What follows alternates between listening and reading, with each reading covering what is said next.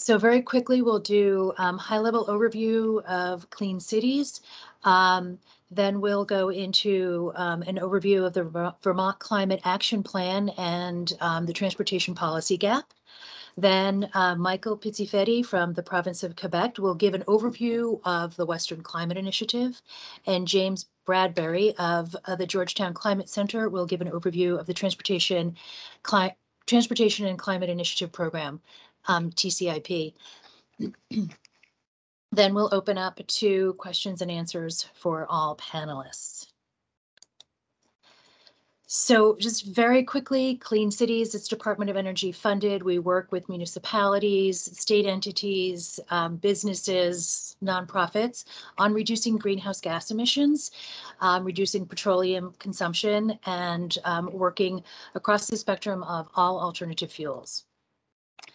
We offer technical assistance, high-level technical assistance, and low-level from really looking at how to integrate alternative fuels into a fleet to lower-level technologies like idle reduction. The purpose of this webinar is to really bring all Vermonters forward on this path. The task group of the cross-sector mitigation subcommittee of the Climate Council and the Climate Council itself is assessing and working to understand the various regulatory and policy approaches. So they're exploring options and getting input on key considerations and concerns. Last month, they heard about a low carbon fuel standard. This month, we're working on TCI and the Western Climate Initiative. So to that end, as you hear from our presenters, if you have any questions, please put your questions in the chat. We will address them at the end of the presentations, because the goal is to start with this common understanding of what these programmatic strategies are and how they might work for Vermont. And now, Jessica, you can take control from me. And I'm going to introduce Megan O'Toole and Colin Smythe. Megan is the Climate Change Mitigation Coordinator at the Department of Environmental Conservation. Colin Smythe is an environmental analyst at the Department of Environmental Conservation, where he conducts air pollution emissions inventories, computer modeling, and emission reduction strategies. So Colin and Megan will present on transportation and the Climate Action Plan. Thank you so much, Peggy. And I just want to thank you and Jessica for hosting the webinar and for doing all of the work that goes into putting the webinar on today, and for all the work that you do with Clean Cities. So thank you very much. So we're going to do just a really brief overview of the work that was done related to transportation in the Climate Action Plan by the Vermont Climate Council, and then the work that is ongoing in the transportation sector that was called for in the Climate Action Plan. So the Climate Action Plan did identify a number of pathways and strategies to reduce emissions, greenhouse gas emissions from the transportation sector, but did not pinpoint, a specific suite of regulatory or policy tools that would ensure certain progress towards our 2030 reduction requirements. And so the council directed the cross-sector mitigation subcommittee to continue to examine additional transportation policy options and make a recommendation about which policy option or suite of options might be appropriate by the end of this year for a potential future amendment to the Climate Action Plan. So the work underway within the Transportation Task Group, which is a task group of the Cross-Sector Mitigation Subcommittee, is meant to inform and identify, one or more of these approaches. And so as Peggy highlighted, we have been engaged with working through several of these options and then highlighting these options with the public via these webinars. We had a kind of introductory webinar back in early April, and then the first of our substantive webinars followed by the second one relating to cap and invest policy options. And then we will continue to engage in these webinars to continue to inform additional options throughout the summer. At the Agency of Natural Resources, we have done some degree of technical analysis related to a rulemaking package that was included in the Climate Action Plan for ANR to adopt what's called the Advanced Clean Cars 2 program, which regulates passenger cars and light-duty trucks. The Advanced Clean Trucks rule, which requires auto manufacturers to deliver for sale a certain percentage of electric, medium, and heavy-duty trucks. And then the medium and heavy duty omnibus rule, which addresses more of the criteria pollutants, so like your traditional air pollutants for medium and heavy duty engines and trucks. And then there's also another rule incorporated in that relates directly to greenhouse gas emissions from trucks and then truck trailers as well. So that is all currently happening this year, and we plan to adopt those rules before the end of this calendar year. And so we anticipate that there is a level of reductions that will take place from those rules, and we'll get into that in a few moments. So we do need to conduct further technical analysis on other policies and programs above and beyond those rules, and we're still trying to determine what type of funding we might need and then securing that funding to do that technical analysis work. So this summer, as I said, we'll be continuing with public engagement in this area. We hope to have further public engagement once we reach a point where we've identified a preferred option to recommend to the council. And then we will update a proposed recommendation to the Climate Council, and then hopefully the Climate Council will deliberate on that recommendation in November. Next slide, please.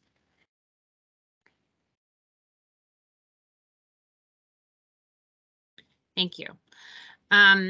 So as I mentioned, we are currently adopting the 4 rules listed here, which I just explained.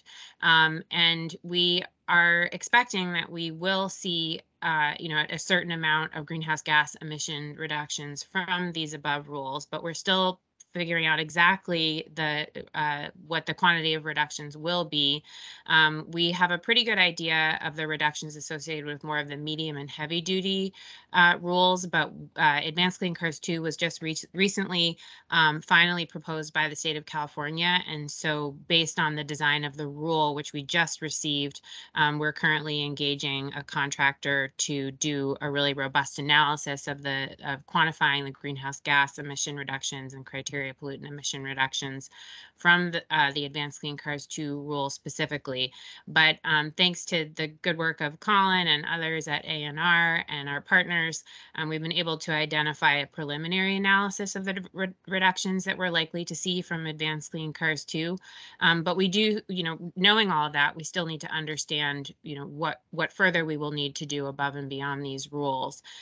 So this preliminary analysis that Colin is going to go over in a moment will explain what we expect to see in emissions reductions from Advanced Clean Cars 2 and the other suite of medium and heavy duty rules, and then what that gap is that we need to fill with these additional policies and program actions. So I'm going to turn it over to Colin to go over the next slide and explain how we arrived at the gap analysis.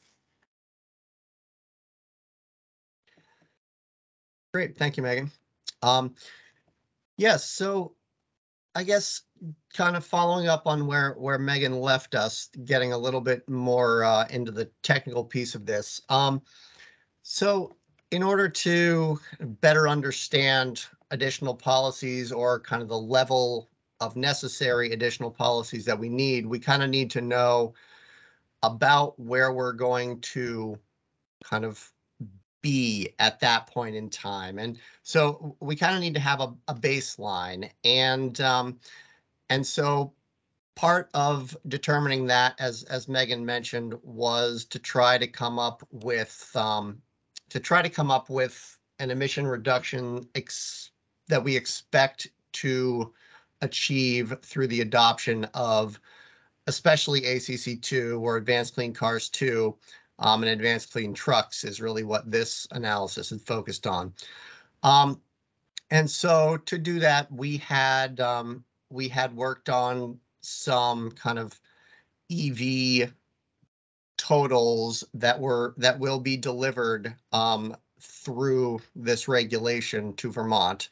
And I will point out that this is just to be delivered to Vermont and not necessarily placed in service. So there's a pretty good assumption in there, and obviously a lot of work that needs to go into getting these cars on the road. But that was just an assumption that we need to make for this analysis. But so we were able to project kind of the number of EVs that we expect to get from this regulation each year, and then again with some assumptions, but estimating the amount of greenhouse gas emission reductions we would see if those vehicles offset an internal combustion engine vehicle and were driven kind of the same number of miles, so offsetting a certain amount of gasoline or diesel. And so you can see in 2030, which was the focus of this analysis, kind of what we expected with some of the built-in flexibilities in this regulation to get in terms of a reduction of a million metric tons of carbon dioxide and number of electric vehicles. The other component of this analysis was kind of to figure out what that remaining gap was. And so in order to do that, like I was kind of saying at the beginning, we needed to have kind of let's say business as usual case would be, where we kind of expect we might end up in 2030. And that's a really difficult question to answer. But what we came up with for kind of a best estimate was to use kind of preliminary 2021 transportation sector emissions estimates, and which completed using the same kind of analysis that I do for the greenhouse gas inventory, but it's still preliminary, and project that forward, understanding that there are lots of factors pushing and pulling both ways. COVID response kind of bounce back in terms of amount of vehicle miles traveled, but counteracted with kind of additional teleworking and high gas prices and all these EV implementation programs we're hopefully going to put online. But so we figured 2021 levels were a pretty reasonable estimate, because they did drop way off from the latest inventory number we had in 2018. But they had started to rebound a little bit from the low in 2020. So anyway, I won't go into more detail on that right now, but we kind of flatlined that assumption at the 2021 levels. And when we do that, you kind of get the gap that is the red portion of the bar on the right. And the Advanced Clean Cars 2 and Advanced Clean Trucks reductions are the blue bar below that. And so the red is kind of the remainder of that emissions reductions that we will need to reach our 2030 targets. So yeah, I'm going to flag again that there's a lot of uncertainty that goes into projecting anything into the future, but this was kind of the best and what seemed to be a reasonable estimate that we could come up with. And so I think I will leave it there, and yeah, I guess pass it back to you, Peggy. Yes, thank you, Megan and Colin. Lots of details just in identifying where our gaps are here in Vermont. Next, we're going to hear from Michael Pizzifetti, the Government Relations Attaché to New England for the Province of Quebec. He's going to be speaking about the Western Climate Initiative. For over a decade, Quebec has participated in a regional economy-wide cap and invest program called the Western Climate Initiative, which is aimed at significantly and strategically reducing greenhouse gas emissions. Michael, thank you for joining us today to describe how the program works and what it has and continues to deliver for Quebec in terms of climate progress and clean transportation investments and improvements. Thank you, Michael. Wonderful. Thank you so much, Peggy. I'm going to try to take control of the presentation that seems to have worked. It's really nice to be with you all this afternoon. Unfortunately, I'm not in Vermont. I'm sitting in Boston at the moment, looking out what is a pleasant view, but is of 93 South, completely backed up already at 12:15. I'm not sure where people are going. I don't think the Cape is fully open for business quite yet, although it is going to be a nice weekend. So as Peggy said, I'm Michael Pizzaferi. I'm the government relations attaché with the Quebec Government Office in Boston, and I lead our climate and energy and transportation policy work in this region. This is what we'll cover today, briefly about Quebec and its history with carbon pricing, which is primarily dominated, as Peggy mentioned, over the last decade by the Western Climate Initiative. I'll touch briefly on WCI structure and some of the options that may exist for Vermont as this council continues its deliberations.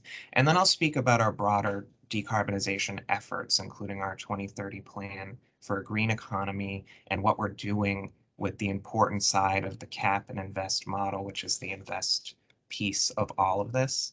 I'll start because I do think it's helpful, although folks in Vermont are much more familiar with Quebec than most of the US, just to situate us within the North American context. Quebec has about 8.5 million people, roughly the same size as New York City, but the land area, of course, is enormous. We're 2.5 times larger than Texas. And for those of you that have been fortunate enough to travel north of Montreal and into the wilderness of the province, you can see immediately why we're home to about 3% of the world's freshwater reserves. All of that does allow us to produce electricity that is clean. 99.8% of the electricity produced in Quebec is clean. Most of that is hydro, which is also supporting Vermont's renewable energy goals. And we do have a carbon neutrality goal by 2050, so sharing that objective with many states in the Northeast. And an important note that I think we all share, and New England and Quebec shares as well, is that electrification and decarbonization and carbon neutrality is, of course, an imperative for the climate, but it's also for us an economic imperative.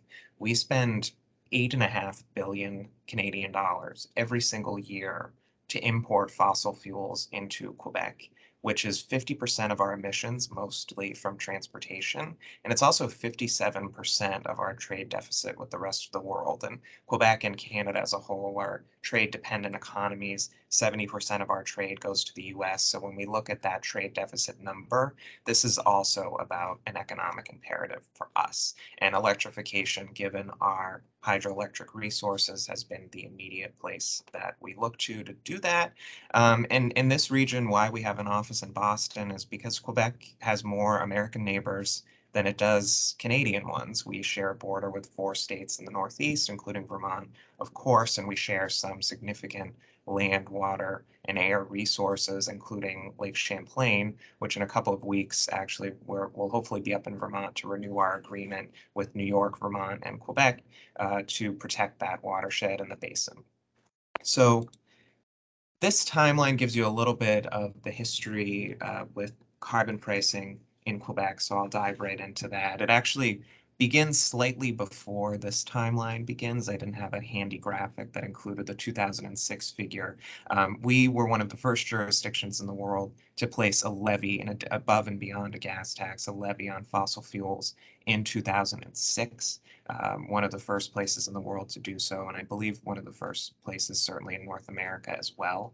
But we quickly realized upon imposing that cap, which did generate significant revenue to be reinvested back into the transportation system, that wasn't quite comprehensive enough. It wasn't a comprehensive enough tool to meet what at the time and continue to be our ambitious climate goals and decarbonization goals. So in 2008, Quebec, alongside California, as well as Ontario, British Columbia, and a few other jurisdictions in North America, developed the Western Climate Initiative, which I'll refer to from here probably interchangeably as our carbon market, WCI, and cap and trade. So if that gets confusing at any point, just flag it for me, but I'll probably use those 3 terms interchangeably.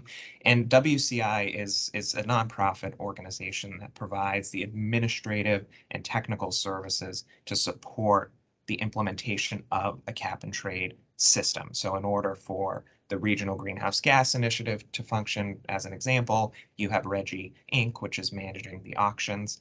We did the same thing, and we still do the same thing with WCI Inc., which manages our auctions as well, and continues to do so. So along with California and those other jurisdictions I mentioned, from 2008 to about 2013, we worked with experts all across North America as part of WCI to develop what turned into our cap and trade or cap and invest system.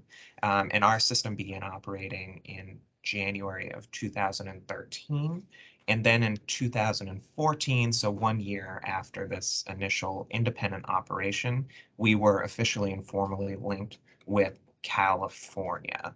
And so today, the Western Climate Initiative includes Quebec and California. It also includes the province of Nova Scotia, which operates a little bit independently from our system. So Quebec and California have a joint auction with our two jurisdictions, and our laws and regulations, according to the cap and invest model, are harmonized across that.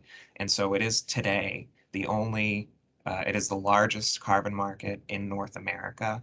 California, of course, population larger than Canada as a whole, and 8.5 million people in Quebec do make it the largest carbon market in our continent. And it's also the only carbon market in the world that is operated by two subnational governments in two different countries.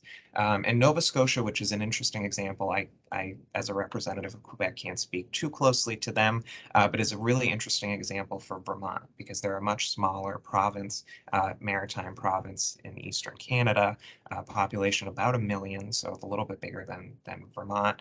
And they decided to establish their own cap and trade system to comply with Canadian laws related to carbon pricing, putting a price on carbon at the federal level. In 2018, Nova Scotia decided that the Western Climate Initiative and a cap and trade system was the right model for them.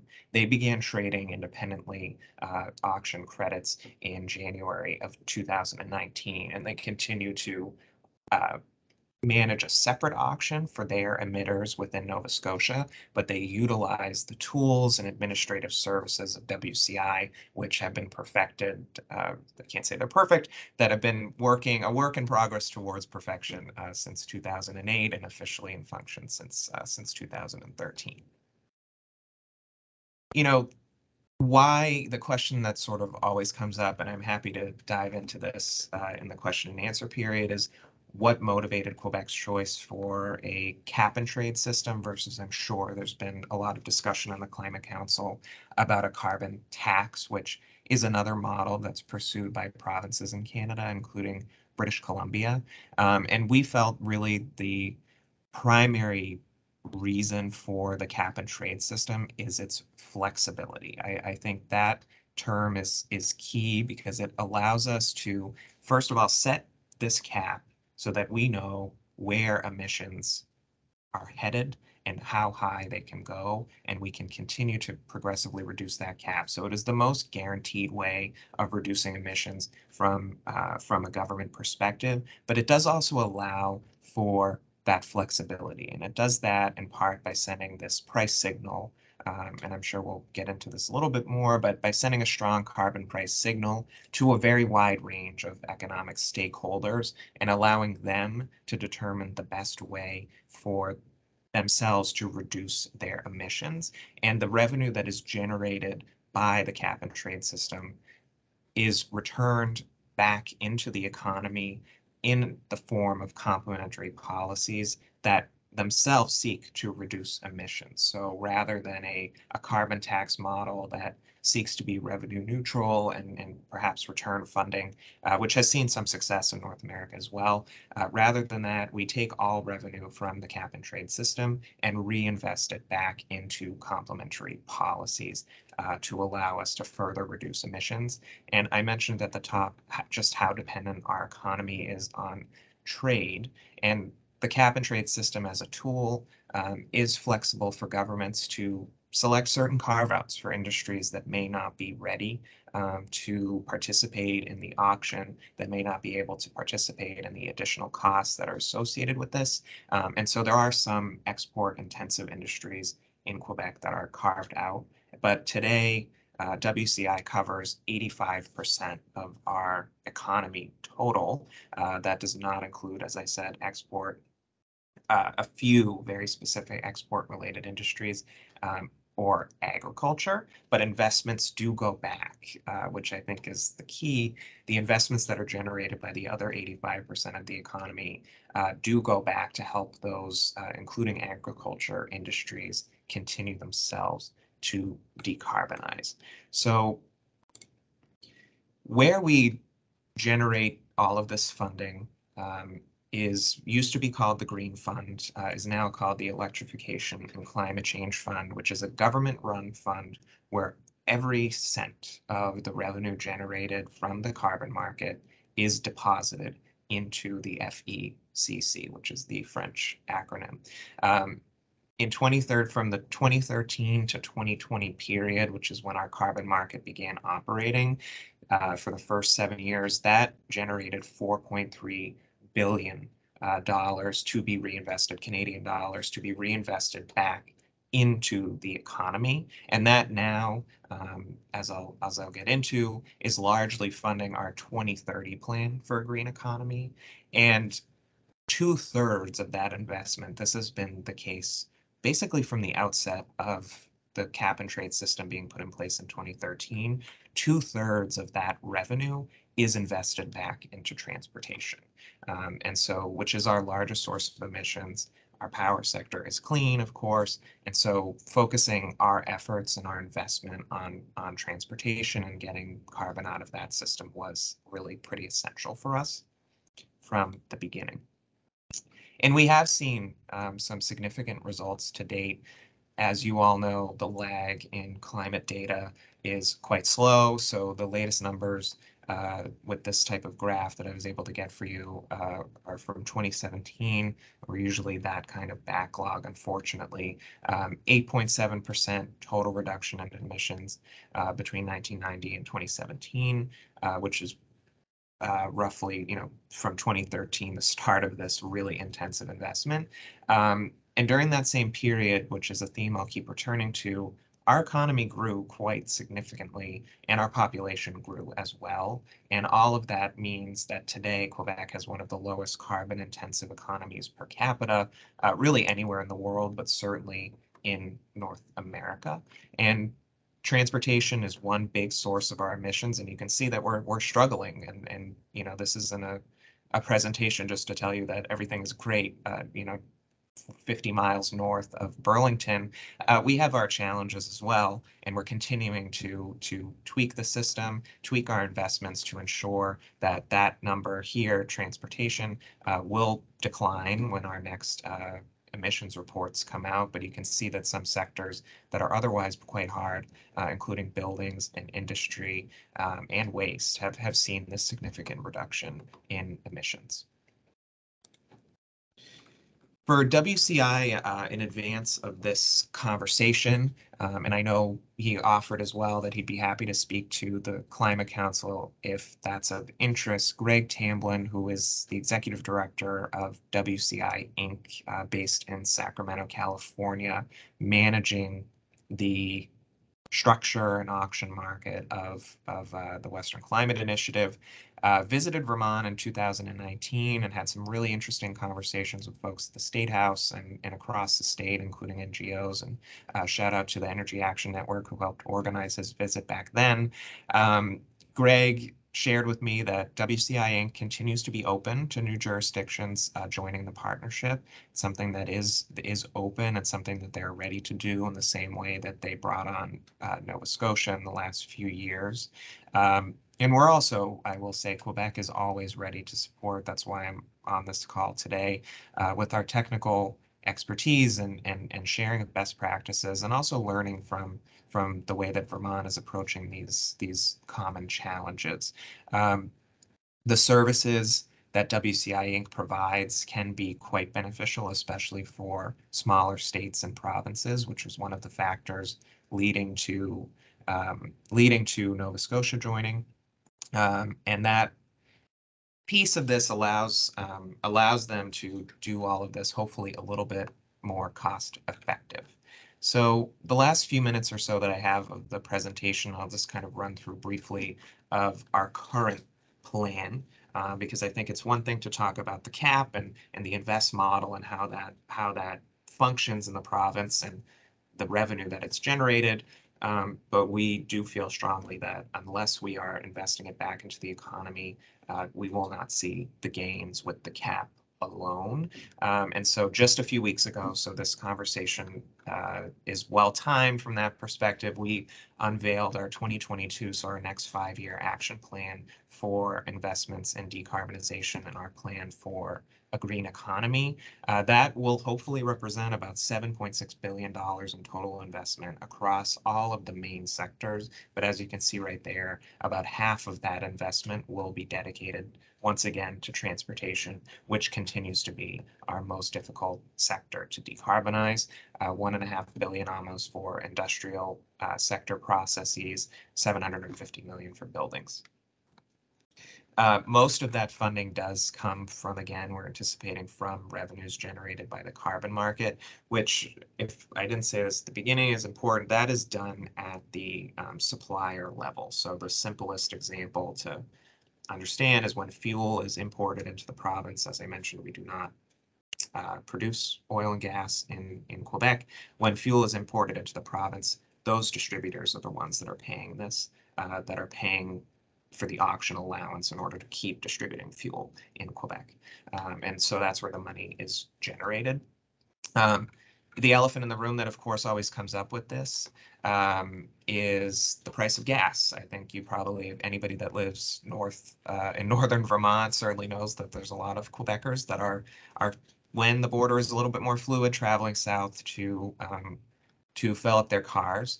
Obviously, right now, we're in a very volatile situation globally, and so we hope that the gas prices that we're currently seeing are perhaps temporary. But this time last year, gas in Quebec worked out to be about $3.80 a gallon, and right now it's about $5.50 a gallon. So it's similar in price to what folks in California are paying. That's about just under $2 Canadian a liter.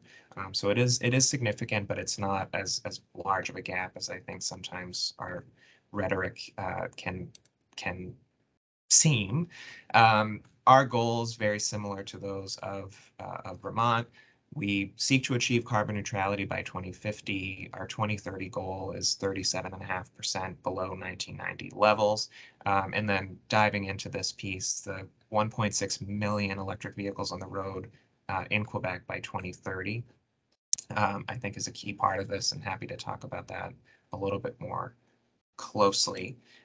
Right now, we have seen the total emissions from the transportation sector have been tough, but we have seen significant growth in our transportation electrification. We are home to about 50% of Canada's EVs are on the roads in Quebec, which is over 130,000 EVs. So we met our 2020 target of 100,000, and just the number that I saw fairly recently stayed with a similar population to Quebec is Massachusetts. I believe there's less than 20,000 EVs on the road in Massachusetts. So we've seen a significant market share. And this is, of course, none of this is possible if we were only getting people that lived in Montreal to transition to EVs. This map shows, includes parts of northern New England, but it does show the distribution of charging stations across the province. Heavy concentration in Montreal, and in Quebec City, but you can see that there is significant investment all the way out on the Gaspé Peninsula, places that are much more rural, look a lot more like parts of the rural United States as well. And you can't just incentivize the person to buy a car. You also have to figure out a way for them to charge it, and ideally maybe even charge it at work. And we also do not just incentivize those that are privileged enough to purchase new vehicles. There is a rebate available for used electric vehicles as well. And a piece to touch on that I think is essential, and happy to answer this and some of the questions as well, is we're not giving up trucks or buses or even snowmobiles. We want to make them electric, and we want to make them better for the environment. And we do produce all kinds of electric vehicles except for passenger cars in Quebec. Taiga Motors launched back in 2021 with an initial $100 million funding round and debuted in Vermont in the US market in March of this year with Governor Scott, and that's our delegate to New England, taking a ride. Lion Electric is another company people may have heard about, one of North America's largest EV school bus manufacturers. There's Nova Bus, there's charging stations. So we're seeing a real growth in the number of jobs that are available in this market, and climate tech as a whole has generated about 45,000 new jobs in our clean tech sector. And I think I am out of time, so I will stop, but I'm happy to speak about the workforce challenge and opportunity with all of this in transitioning to this new economy and why these investments have made some of that possible. So thank you all, and looking forward to the conversation. Thank you, Michael. That was a great explanation of the Western Climate Initiative in, I think, really digestible terms. I appreciate that. Next up, we have James Bradbury. He's the Mitigation Program Director for the Georgetown Climate Center. He oversees the Climate Center's work on reducing emissions from all sectors. This includes the Climate Center's work on the power sector, supporting state leadership, and coordinating engagement with the federal government through facilitation, convening, and analysis. James also manages the Transportation and Climate Initiative, TCI, a collaboration among 12 Northeast and Mid-Atlantic states in the District of Columbia to reduce emissions from the transportation sector. Thank you, James, for joining us today and giving us an update on where TCIP stands and what the program has been designed to deliver if it were to advance. All right, James, thank you. Thank you so much, Peggy. Can you hear me? Oh, good. Great. Well, good afternoon, everyone, and thank you for this invitation to present to the Vermont Climate Council. It's really an honor to be here. As Peggy mentioned, I'm James Bradbury, and the purpose of my talk is to introduce you to TCIP, or the Transportation and Climate Initiative Program. In brief, TCIP was designed as a multi-state program that sets a mandatory cap on carbon emissions from transportation, similar to WCI and the cap there. For Vermont, it could also generate over $2 million annually to enable investments that give people and businesses in the state more affordable, clean transportation options. So, and as I'll explain, TCIP is a ready-to-go policy option that's available whenever states decide to advance it. And my presentation will start with a brief introduction to my organization, the Georgetown Climate Center. And next, I'll describe the TCIP program goals and some background and context for that. I'll explain how the Cap and Invest program would work, and then I'll describe some of the benefits that are expected to result from TCIP, and importantly, how the program was designed to center equity when it's implemented, so as to ensure that a substantial portion of the benefits are realized by populations that are currently disadvantaged by the transportation system.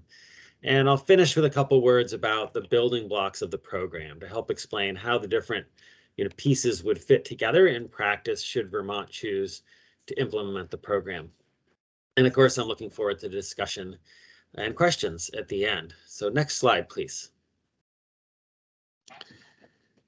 So for those who aren't familiar, I want to briefly introduce the Georgetown Climate Center. So we are based at Georgetown University Law Center, and we were launched in 2009 to support state climate action. We work across several climate policy areas, including helping states reduce emissions from power and transportation sectors. We work to inform federal policies with lessons from the states, and we work across all levels of government to increase resilience to the impacts of climate change. We've also spent many years working with state agencies in the Northeast and Mid-Atlantic region to support the Transportation and Climate Initiative, which we help to facilitate on behalf of the participating jurisdictions. And in our role as facilitators, we support the states by conducting technical analysis and research, facilitating calls and meetings, also helping the states to conduct stakeholder outreach and public engagement through events like webinars and workshops. Next slide, please. And before I get into the detailed descriptions of TCIP, I think it's fitting to start with the program's goals, which are shown on this slide, because really these goals are critical to understanding what TCIP is about. So these are the goals that the states have set for themselves through this process, initially outlined kind of at a higher level in 2018 at the start of a regional process that led to where we are today.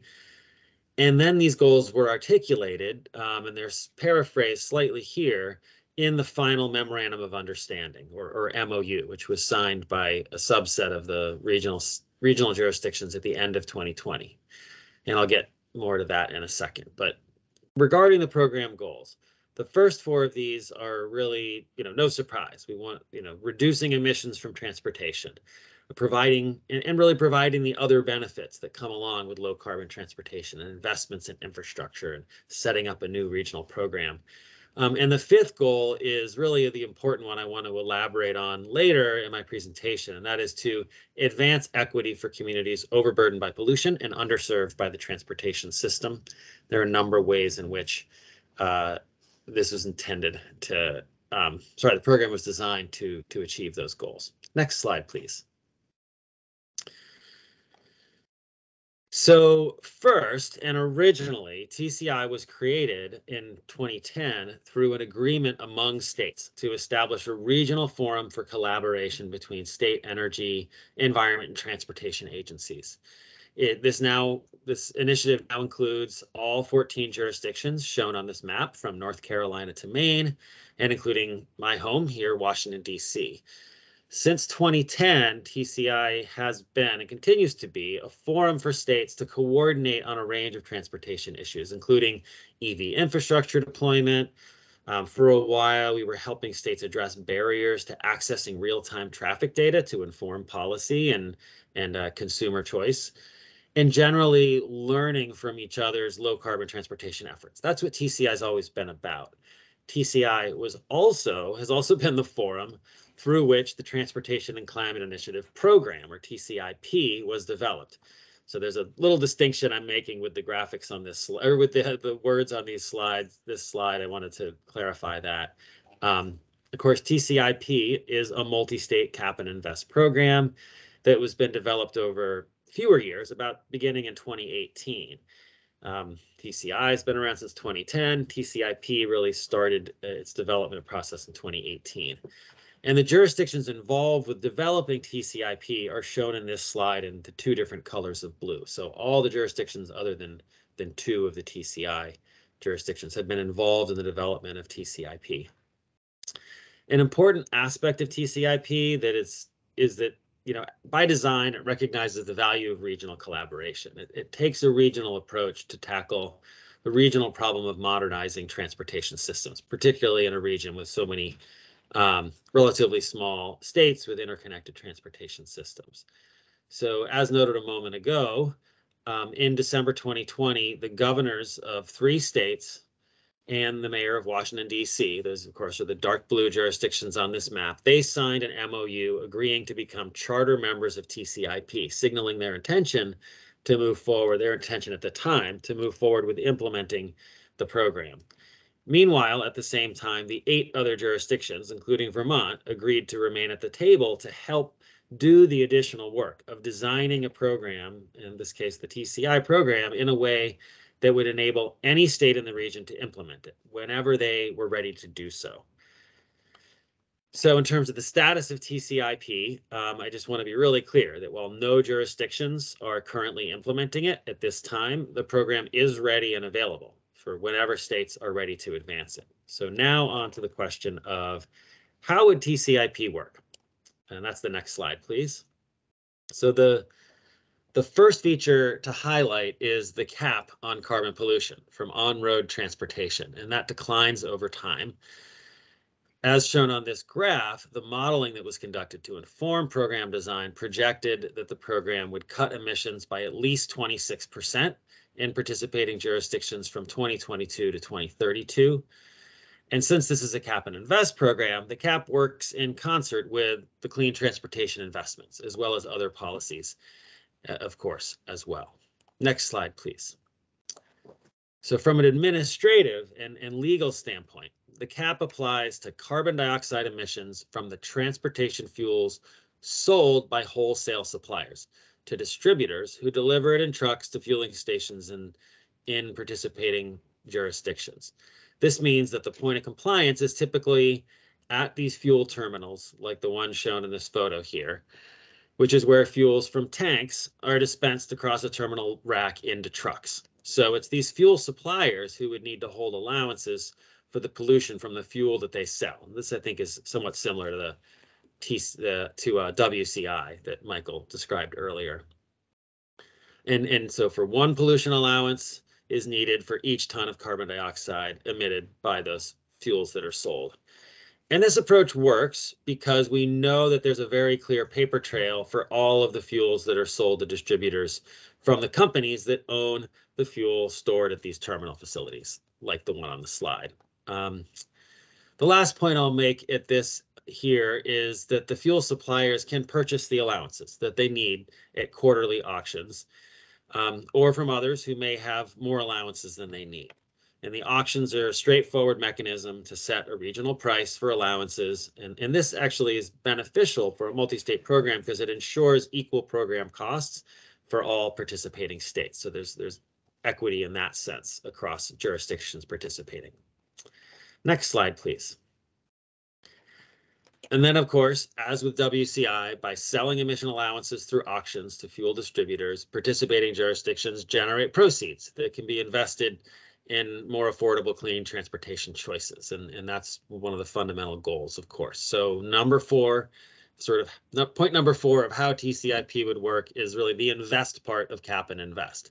And for Vermont, TCIP would be expected to generate over $20 million annually for clean transportation investments. And an important aspect of TCIP design is that each jurisdiction would have discretion in this regard, how to spend the dollars. Every state's different and would make its own investment decisions with input from the public, as I'll discuss a bit more later. So additionally, to achieve TCIP equity goals, investment strategies would need to be scoped and implemented in ways that really deliver benefits to overburdened and underserved communities. Again, I'll get to that in a couple slides here. The good news is, as maybe apparent, is that many of the things we can do to reduce greenhouse gas pollution from transportation also deliver major benefits to public health and to the economy. For example, in both cities and in rural areas, lower income communities often have less access to clean transportation choices than other communities. So the opportunity to address pollution is also an opportunity to address equity of access, making it easier for people to travel to work, school, and healthcare services, and to build communities that are more connected and vibrant.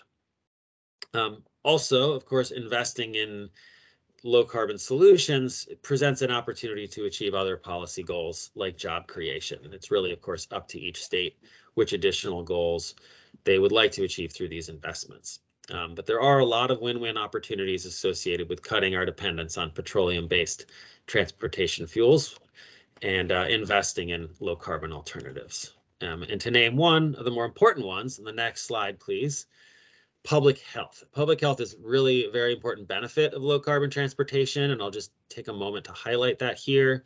So using outputs from the TCIP modeling that was conducted, there was independent work by a Harvard-led consortium of academic researchers to estimate the potential scale of public health benefits associated with implementing the program. And what they found was that the steps taken to cut carbon dioxide emissions from transportation can provide a range of co-benefits, health-related co-benefits, that really come from three main factors. So first, Reductions in the particulate matter and other pollution from cars and trucks can significantly improve air quality, and this accounts for about a third of the projected 350 premature deaths avoided and thousands fewer incidents of childhood asthma expected to result from the program. Two, the second factor is giving people more transportation options helps to reduce traffic congestion, and this generally makes streets safer for pedestrians. So this accounts for over 30 lives saved and hundreds of major injuries avoided. And then third, when it's safer for people to walk and bike and transit services are improved, people can take advantage of those. People tend to take advantage of those options, and that means more people experience the health benefits of physical activity. So this accounts for the remainder of the total avoided deaths. And all told, the monetized annual health benefits are projected to be over $3.6 billion in 2032, which is considerably more than the total level of annual TCIP investments. So on balance, a net benefit just looking at the public health benefits alone. And I want to be really clear. These numbers assume that all states across the region participate. And of course, the benefits would be proportionately less when you're looking at just individual jurisdictions.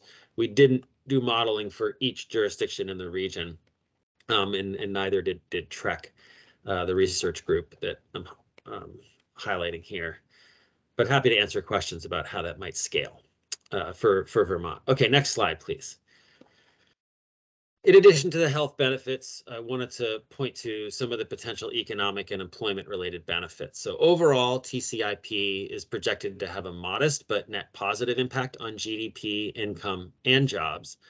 This was a robust conclusion from our research, as it was true for all of the cap reduction and investment scenarios that we modeled for TCIP. So, and I want to emphasize, when I say the benefits are modest, I use that word modest, and the main reason is because the program is actually not very large compared to the size of the economy.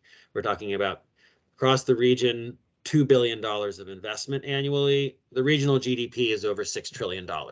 So while annual, so that's just to give you a sense. That's why I'm using the term modest here. I don't want to overstate the benefits. While they're substantial, there's a scale point I want to make.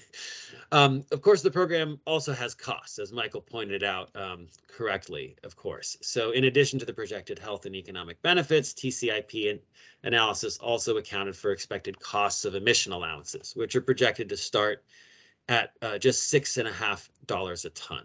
So $6.50 per ton in 2023. And so the cost of purchasing allowances, as with WCI, would be incurred by the regulated fuel suppliers. And as I explained, they're the ones who need to hold allowances for compliance. And they have said publicly that they would pass on those costs to consumers. And at $6.50 a ton, that's about 5 cents per gallon at the pump. And that's for would be the estimated impact at the pump in the first year.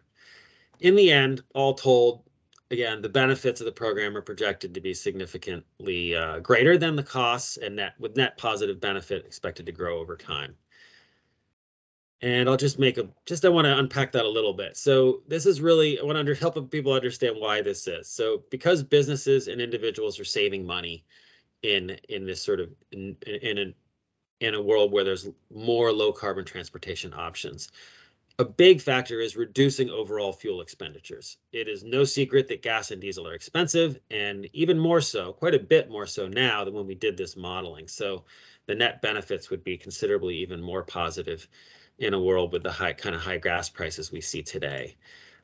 People also save more money from spending less time in traffic, and so you can quantify the benefits of that for businesses. We didn't account for the benefits to individuals. So if you're on your own time, spending less time in traffic, that's a great benefit to your quality of life, but we didn't even actually account for that in the modeling. Finally, people save money by spending less on vehicle operations and maintenance. And that's really captured by as more people and consumers are driving electric vehicles, that's cheaper to maintain, and the fuels are cheaper as well. Electricity is cheaper than gas and diesel. So the bottom line is that TCIP could spur economic growth and also help states achieve their climate goals. Okay, just 2 more slides to wrap up. The next, I just want to cover, as I promised, a few of the ways that TCIP was designed to center equity. And these design features were informed by a lot of public engagement and input at public workshops and through thousands of online submissions in the TCI public input portal. Many stakeholders, and particularly environmental justice advocates, have been really clear since the beginning of this concept of setting up a regional program in 2018, since that surfaced, that transportation systems currently, as they stand, are inequitable, and that any policy solutions, TCIP or otherwise, must directly address the needs of disadvantaged communities. And I think the TCIP jurisdictions were really responsive to that and tried to find many ways to be responsive. And the first, in ways, in a couple different ways I'll highlight here, kind of ways of centering equity in program implementation. And these are reflected in the final memorandum of understanding and also in the model rule that was published just under a year ago, last June. So first, at a minimum, 35% of the proceeds would be targeted toward investments that benefit overburdened and underserved communities. So states could, of course, would be free to direct more than 35% to this purpose, but that's the minimum. Second, equitable processes would ensure that communities can provide meaningful input into decision-making. And I'll give you a couple examples. For one, as noted on the slide here, each state would create equity advisory bodies made up of a diverse stakeholder groups with a majority representing overburdened and underserved communities to advise on TCIP decision-making. And an explicit role for the equity advisory bodies is to help define overburdened and underserved communities, which could have a different meaning in different states. And particularly a rural state like Vermont, that might look different than a neighboring state with larger urban populations, for example. Similarly, equity advisory bodies would identify metrics for evaluating progress with respect to TCIP goals and make recommendations as to which metrics the states should be tracking over time. Again, for a state like Vermont, this could be tailored to meet the unique needs of all communities, including rural residents. Like rural residents, do they have an affordable pathway when they want to buy a new or used vehicle to replacing their vehicle with an electric vehicle? How is that being tracked? How successful are those efforts going? That could be a metric that could be developed for and reported on a regular basis. And then third, in the interest of transparency, implementation plans, which I'll talk about in a moment, their implementation plans would be published by each jurisdiction along with annual reporting on the equity impacts of the program. So this would include air quality monitoring, for example, to help evaluate public health risks for overburdened communities. Finally, there's really a clear understanding at this point that each jurisdiction would need to pursue a broad range of low carbon transportation strategies. We heard Megan and Colin at the beginning of this call referring to some of those, what those strategies are currently in the works in Vermont. So for example, this includes air quality monitoring, which I mentioned, vehicle emission standards to ensure there are more electric vehicles on the road and available for consumers, as I think Megan explained. And it also could include port electrification initiatives, for example. Several states are pursuing those types of programs, and those could use TCIP funding, but also other sources of funding as well. All right, so next and final slide. And with this final slide, I just want to highlight 3 documents that represent really building blocks for implementation, and they're all available on the TCIP website. The link is here at the bottom of the slide. The first building block is the model implementation plan, which is essentially a template that describes at a high level the various stages and processes for implementation. So each state that chooses to implement TCIP would then populate this template with the details of how that state plans to advance the climate and equity and other goals of the program through various steps of the implementation process. The second document is the model rule, which really is a common regulatory framework that's necessary to ensure that each participating jurisdiction uses consistent approaches to regulating and enforcing a declining cap on carbon emissions covered by the program. This is critical to have a functioning carbon market, is to have common regulations that apply to the fuel providers. And then finally, the third document is Framework for Public Engagement, which outlines several key principles that participating jurisdictions would follow during the program implementation, specifically related to public engagement and meaningful public engagement. So, for example, taking steps to make sure public participation is accessible to everyone, to address any language barriers, ensure disability access, that sort of thing.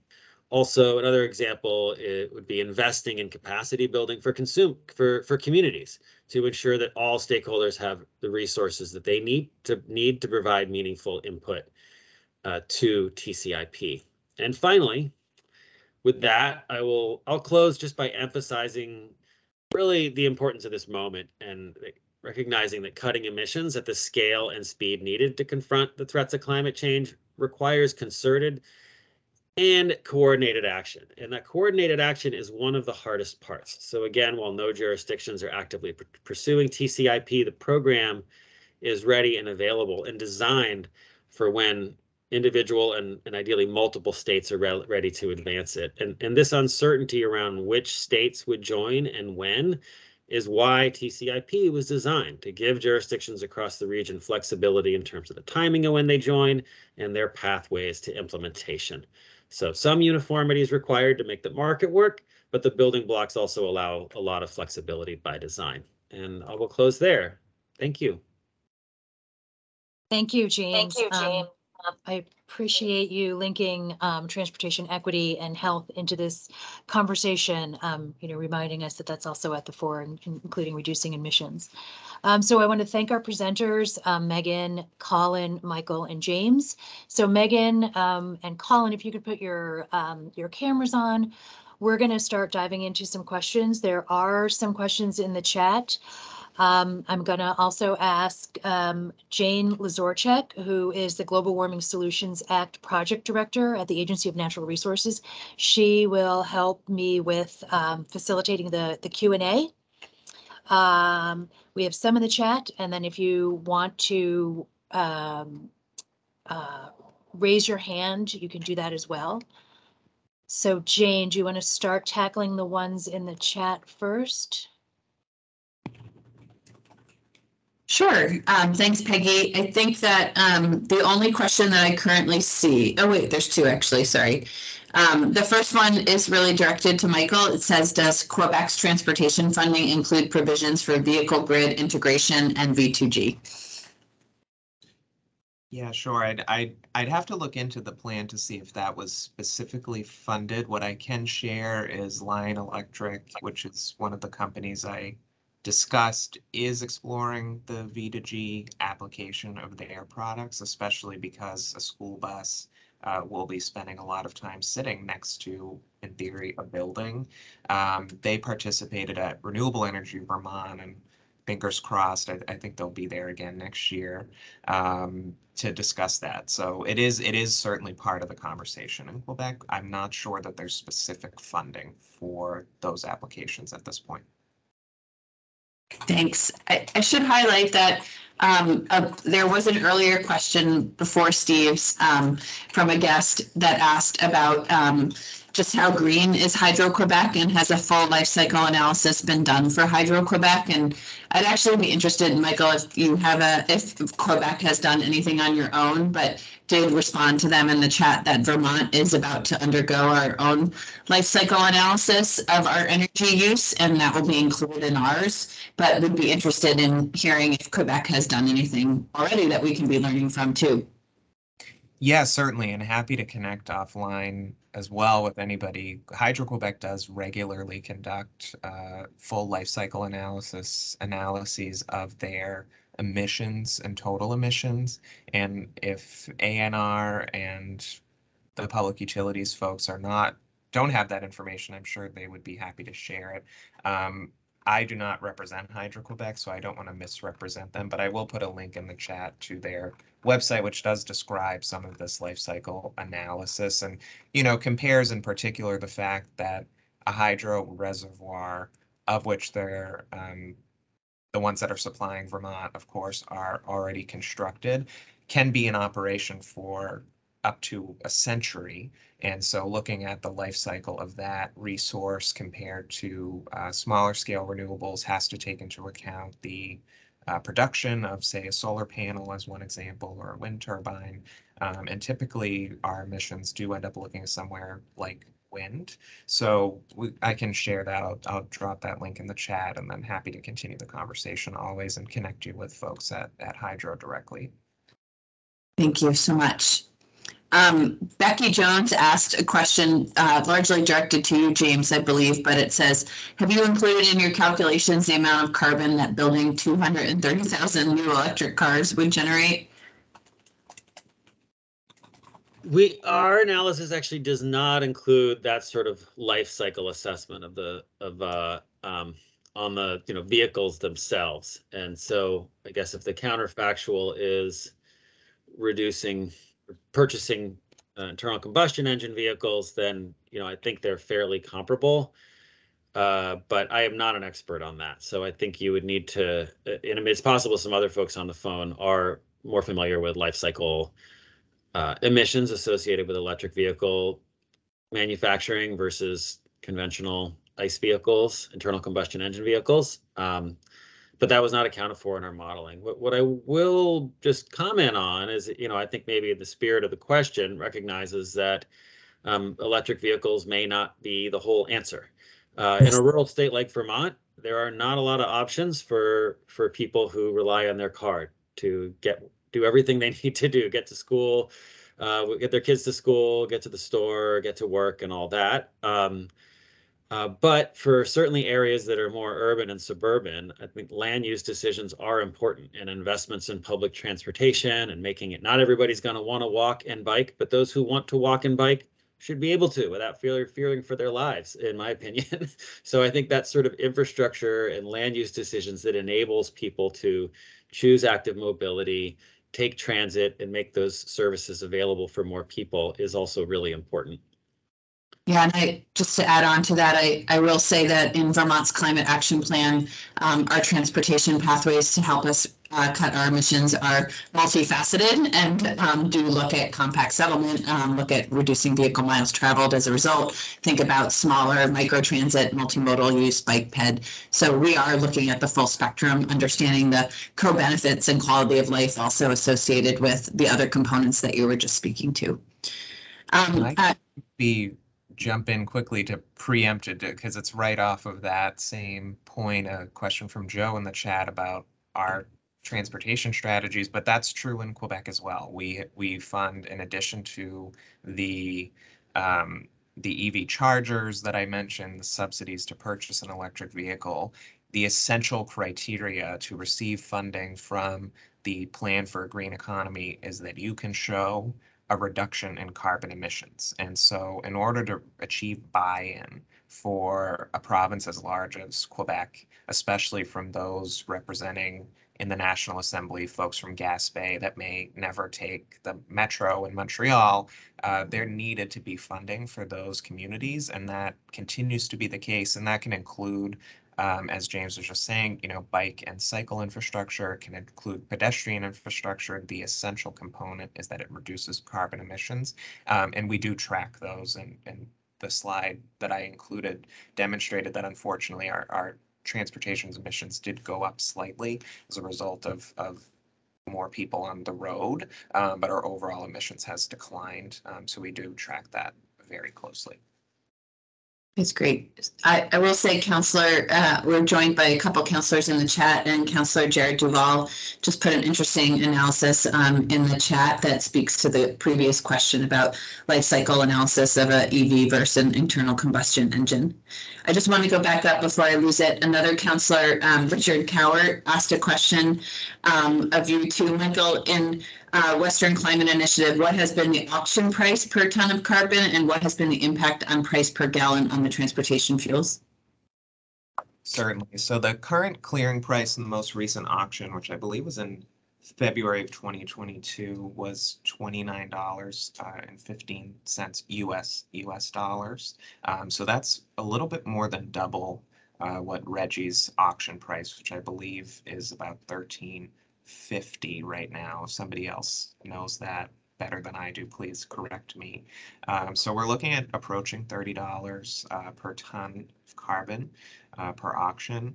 Nova Scotia, as I mentioned, is operating slightly independently, has a price that's a little bit more in line with Reggie totals. They're at $21 Canadian, which on my rough estimate is maybe about 17 US dollars. So that's the price that they're looking at. And they have 19, which I wanted to mention this, and I think I forgot. They have 19 auction participants, which may look something similar to what Vermont would have in terms of auction participants that actually meet the threshold required of emissions in order to bid within this type of auction.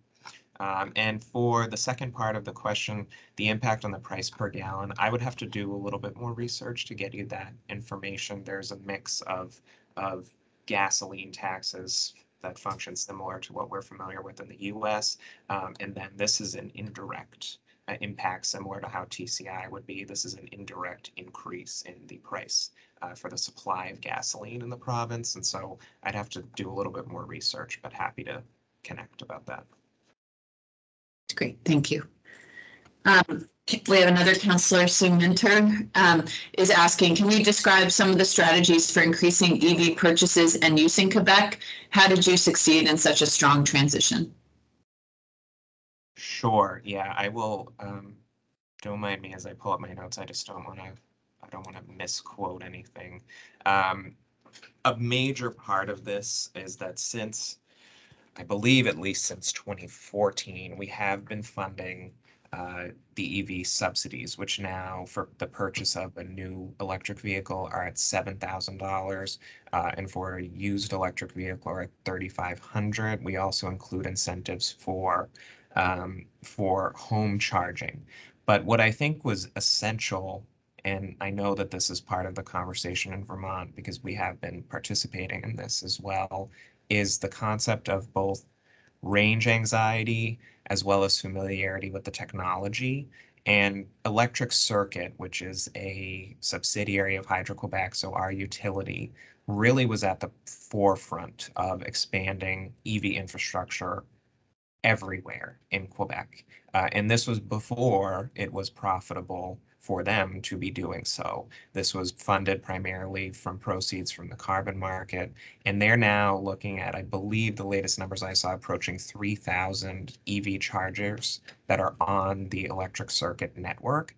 And that was essential for people as a psychological question in making this transition. If they knew that Hydro-Quebec Electric Circuit was going to be building this charger, it was visible for them. There was a level of comfort there beyond just the subsidy that allowed them to make the transition. And I don't think that they hold this title anymore, but a fun anecdote about this is that the number one seller of EVs in Quebec was a Chevy dealership about an hour and a half east of Montreal. So sort of in between both like an hour and a half from all of the major cities in the province, Montreal, Quebec City, and Sherbrooke.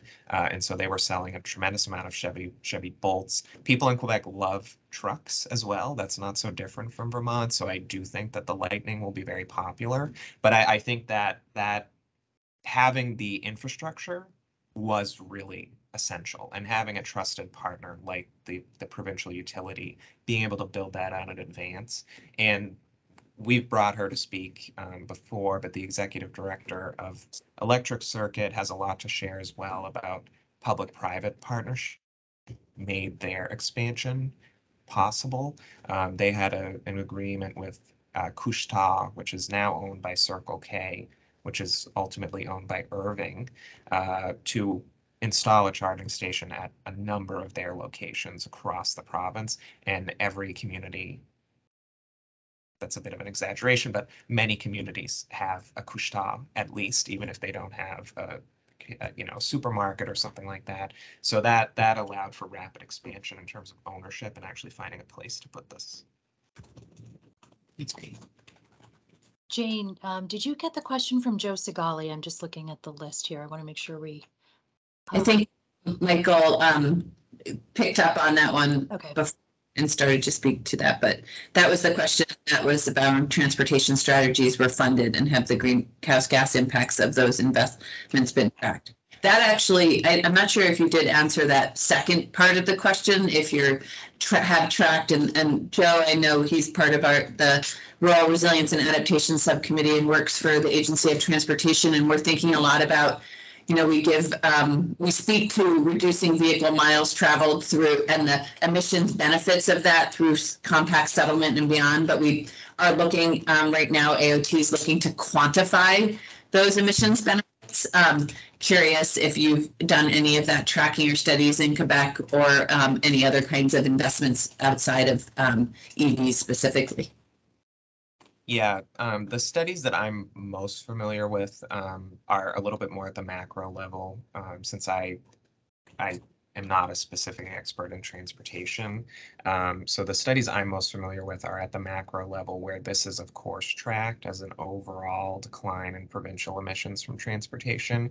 I am happy to continue that conversation as well and see exactly how the MTQ, which is our Ministry of Transportation, in conjunction both with, which I'd be curious about, both with the Ministry of Environment, but also how WCI Inc. as a service has assisted the province in tracking its emissions. That is the number one hurdle, and I'm sure James could speak to that in terms of TCI, is getting an accurate measure of your emissions and continuing to be able to update it. And so WCI Inc. does provide those services on a consistent basis, does it for Nova Scotia, which has a lower, smaller administration to be able to manage and track this. So yeah, both of those, it's sort of a combined effort in order to get that information, and we can certainly try to get you a little bit more detailed info on that as well. Great. Kashka Orlo, who is part of our Just Transition subcommittee, as well as sits in on our Science and Data subcommittee, is asking, can you speak to what happens in the event that the grid goes down and cities are left without power? What kind of safeguards are in place at this time? For transportation specifically, I wonder if that's the yeah. Yeah, so for most vehicles in use, and if there's a user of an electric vehicle on the line, I'm sure they could speak to this as well. You typically do leave it plugged in, and it spends a lot of time in your driveway or in your garage. And so you may have, when the grid goes down, which does happen, and there's a power outage, you are likely to have a battery already in the vehicle that's going to be filled up for you to be able to get to where you need to go. There are also companies, including one that I know with the Northeast Clean Energy Council here is a membership association that does work with Renewable Energy Vermont. And I think it's called NLX, that is sort of like AAA for EVs, that can bring you a filled up. I think this is how it works, that can bring you a filled up battery to replace if you don't have access to power. I'm not 100% sure if that's exactly how the technology works, but I know that there's an increasing ecosystem around that. Another company where this is a real challenge is Demers Ambulances, which has created the world's first electric ambulance. Obviously, if the grid goes down, we need to make sure that that ambulance can still get out and get to people and bring them to the hospital. Since they are typically going to be charging at a hospital, which is on a secure network, that's kind of how they get around that issue. If it's out on the road and doing a route, they typically will have a replacement back at the hospital or its docking location so that they can quickly transition that. So there are safeguards in place at that level. And then the batteries itself, and I forget who asked that question, but there is, and as you've seen in the marketing from Ford and the Lightning, there is a reverse application as well, where the vehicle battery itself could be used actually to power your home, to keep the lights on, keep at least the fridge on, things like that, because the battery itself will be storing the electricity. I hope that answers where you were hoping to go with that question. Yeah, that was great. Thank you. James, do you have anything to add to that? I just briefly add something to be mindful of, that it's not a unique challenge for electric vehicles. Most gas stations, if not all, I think rely on electricity to operate their pumps. So filling up is also with petroleum-based fuels is also not necessarily straightforward during a widespread blackout. Just something to keep in mind.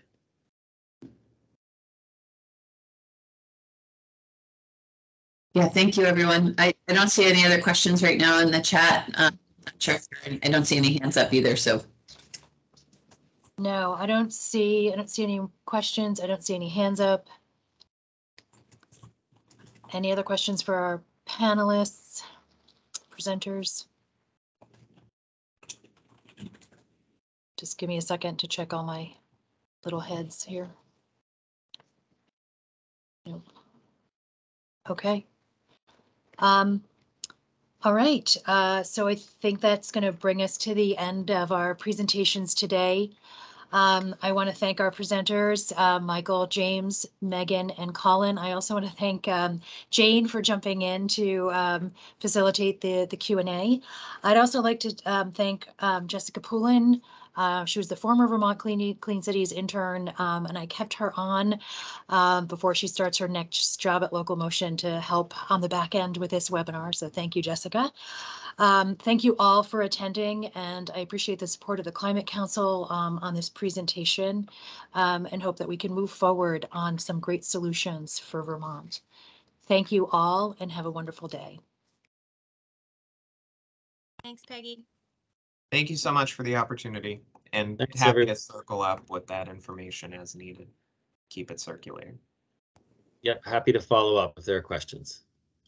Thank you. We'll go ahead and send a recording and a link to the PDF slides to registrants. Thanks, Becky. Thanks, everyone. Have a great day. Thank you. Thanks, everybody.